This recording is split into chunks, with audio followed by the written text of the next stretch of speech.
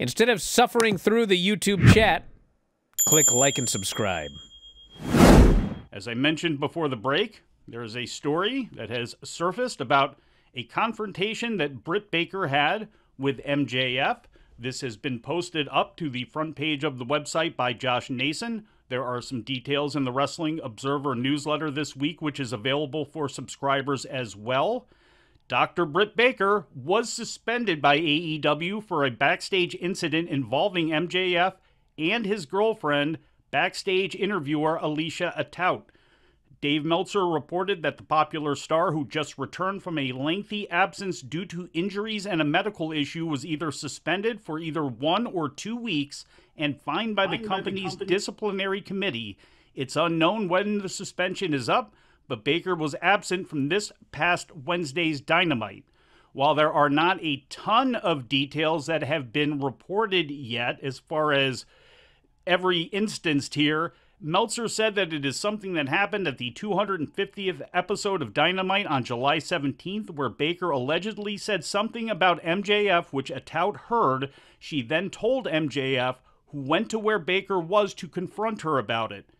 Ibu of Wrestling Purists added that the incident happened right after MJF's match with Will Ospreay opened the show, with Fightful reporting that the Baker-MJF argument resulted in MJF punching a wall before his hour-long match, so there might be a misprint on the front page there.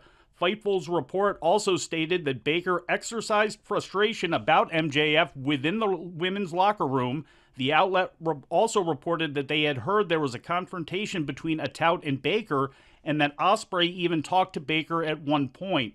The conflict was apparently due to unresolved issues in the past, and that according to Fightful, the two former friends had a falling out at some point over the last year.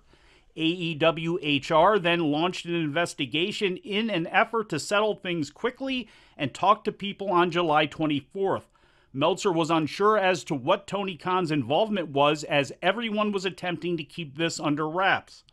Baker is set to challenge TBS champion Mercedes Moné at this month's All In from London's Wembley Stadium. And, Tom, there are apparently people in that locker room, even those who like Max, that are wondering why Max didn't get suspended. And there are people that are wondering why anyone got suspended at all.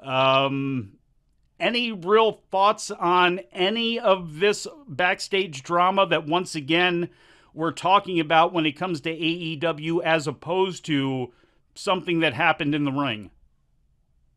Well, this clearly happened weeks ago and is just now getting out. So really, you've got to wonder how big of an impact this story is going to have on anything. I think one of a few issues here is, if you are a wrestler in the locker room, you want that to be a place where you can be open with your thoughts and not have to face repercussions.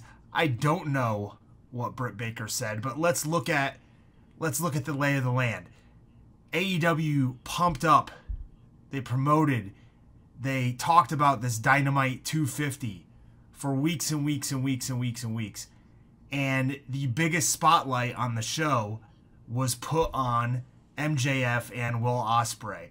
They had a great match, but it did take up an hour of the show. And it did take up a segment that was going to be watched by, the highest amount of viewers on the show, with the lead off. And I can understand the frustration of people in the locker room who, would have liked to be on an important show like that. Would have liked to be, whenever somebody doesn't get onto a WrestleMania, people are always upset. And AEW promoted this show like it was a big deal, and a lot of people were left off of it. So, perhaps Britt's frustration came from that. There's been other instances in the past in which, look at Wardlow, right? He has never recovered from what happened with MJF. And I don't know what the situation was with that whole storyline, but,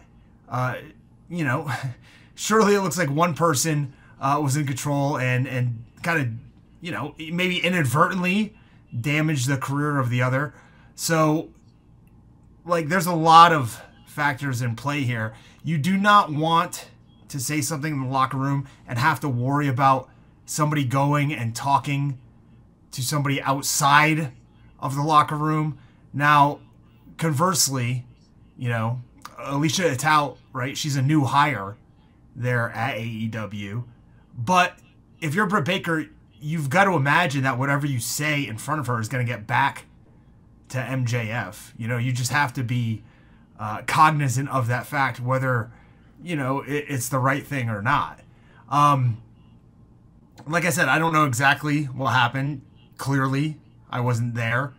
But the fact that Britt Baker was suspended, if it was just words, if it was just complaining, if it was, you know, making points about somebody in the business, that's one thing. If she was insulting MJF and Alicia Atout, that's another.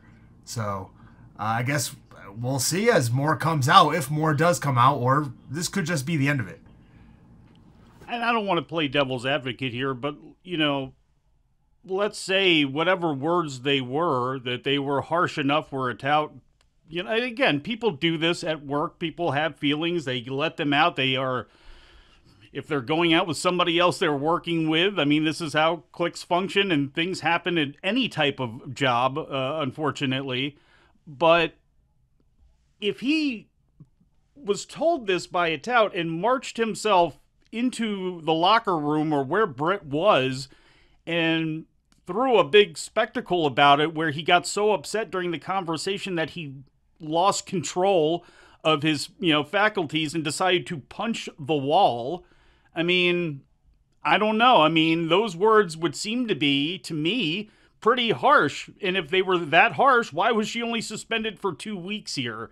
And why has this been a story that has been floating under the water now, apparently for quite some time, since July 17th? So, you know, it's just, there are a lot of questions that end up coming out of this. You know, Punk and Perry were both suspended, even though it was words from Perry, and Punk was the one that, you know, assaulted him. And I'm not drawing a one-to-one comparison here to these two getting into it and punching a wall, but it kind of sounds like, unless the words were that harsh, was she suspended because she was just dumb enough to say something in front of somebody's girlfriend in the locker room? You know, it just seems to be possibly one-sided here, which there are people inside the locker room saying.